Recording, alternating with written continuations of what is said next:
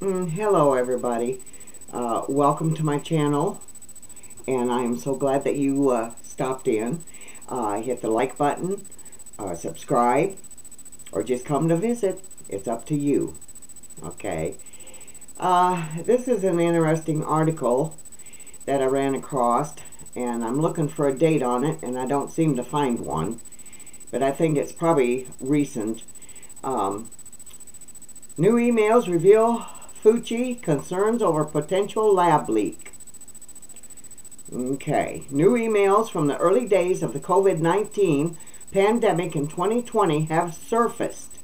Now this is 2022, almost 23, so these are from 2020. And they are shedding light on how Dr. Anthony Fauci and other government officials responded. Fauci has publicly doubted that COVID came from a lab setting in Wuhan, China. He has consistently denied any miscalculations in research brought on by the Wuhan Institute of Virology. Virology. V-I-R-O-L-O-G-Y. Virology. Whatever that is. It initials as W-I-V. So it stands for Wuhan Institute of Virology. Virology. Got it. I work at it. As most of my subscribers know. I'll get it sooner or later. Reporter Jimmy Tobias recently obtained new emails from the Freedom of Information Act between Dr. Fauci and virologist in early 2020. The emails reveal Fauci's deep concern for the publicity of a lab leak. In an email chain between Fauci, scientist Jeremy Farrar, F-A-R-R-A-R, Farrar, of the Wellcome Trust, infectious disease researcher Kristen Anderson, and director of the National Institutes of Health Francis Collins, there were warnings of the Wild West.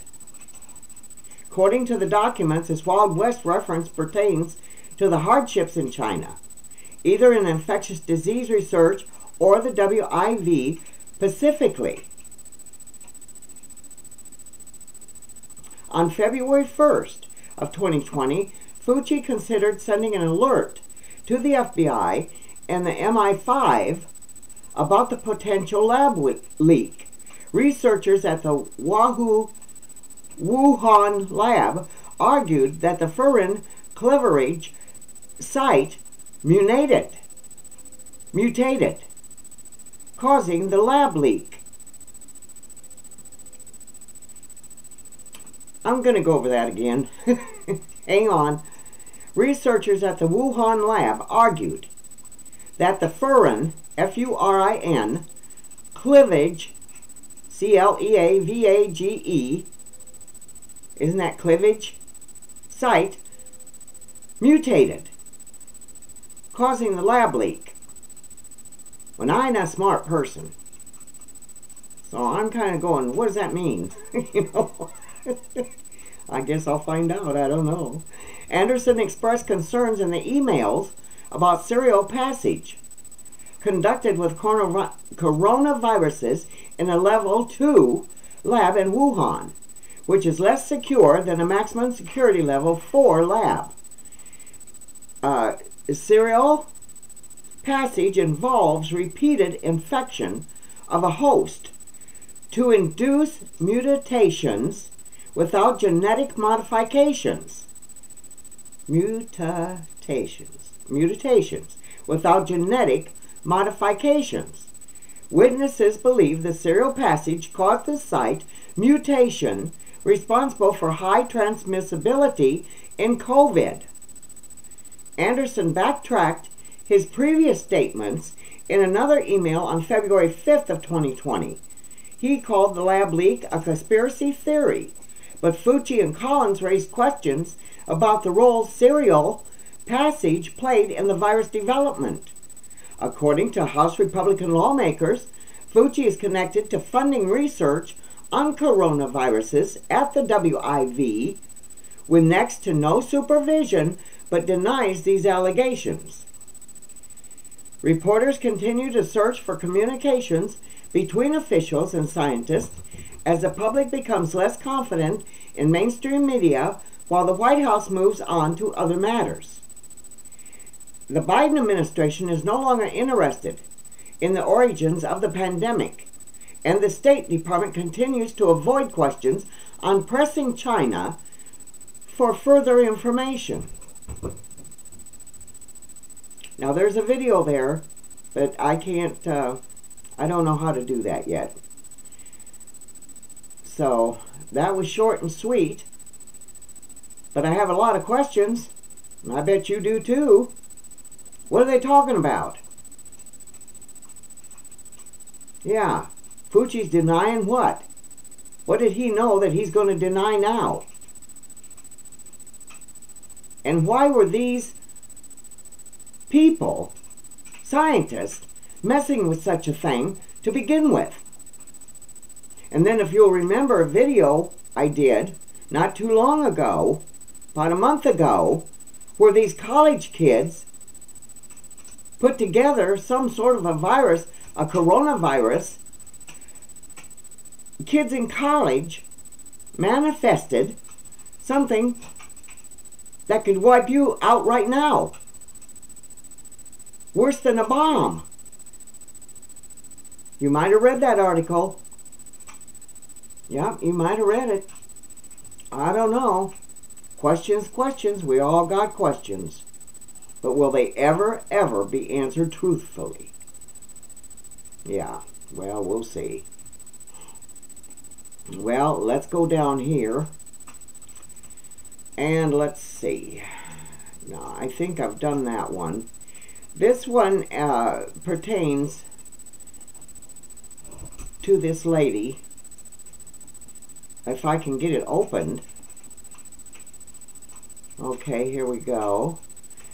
Democrats retain control of U.S. Senate after Catherine Cortez Masto holds Nevada seat. Now, this must have been during the midterms, which this is probably a little late. Is there a date? No. I don't see no date. The Democrat Party will remain in control of the U.S. Senate after incumbent Senator Catherine Cortez Masto, Democrat of Nevada, narrowly fended off challenger Adam Laxalt, a Republican in Nevada, by less than 5,000 votes. Laxalt had the lead when Election Day ended, yet several days of mail-in ballot counting later, the Democrat candidate managed to come out on top with 48.7% of the vote compared to Laxalt's 48.2%. Boy, was that close. Wow. With Senator Mark Kelly's victory in Arizona, the left has officially solidified Senate control for the next 2 years. The party will retain control of the chamber, no matter how next month's Georgia runoff playouts by virtue of Vice President Kamala Harris' tie-breaking vote, reads an Associated Press report. Cortez Masto, the first Latina to be elected to the Senate, was viewed by many experts as one of the most vulnerable Democratic incumbents in the U.S. She was unable to escape the fact that her voting record was in near complete unison with President Joe Biden, something Laxalt repeatedly emphasized throughout his campaign. Cortez Masto resorted to other tactics like accusing Laxalt of being in favor of a federal abortion ban, a verifiably false claim. Stabbing in the back. How many videos have you heard me say, that's all they know how to do is stab each other in the back? That's terrible. Laxalt failed to unseat Cortez Masto despite endorsements from the GOP heavy hitters like former President Donald Trump, Senator Ted Cruz, Governor Ron DeSantis, And Cortez Masto's campaign spent almost 4 times more money than Laxalt's. Oh, they love to spend that money. Buy 'em a seat. Money talks, BS walks. How many times have I said that? Oh my goodness, I'll tell you what, it's one thing after another. I don't know about this Washoe County, Nevada. Washoe County, Nevada fuels election security concerns. Well, that was with the midterms. We're past that now. I don't know. I'm sure the counting of the ballots are all in, whether they were mailed in or done in person. I'm sure they're all in, so I hope some good came out of it. Let's just say that. Let's hope that some people did the right thing and voted for the right people. I don't know. No, I think I've done that one. So I'm going to go for now. My animals are getting restless. I see you, Paisley. Paisley's looking at me, and she's saying, well, you said we're going to get a treat after we went outside, and I'm waiting right now. That's my little Paisley. Yeah. Okay, I'll be back.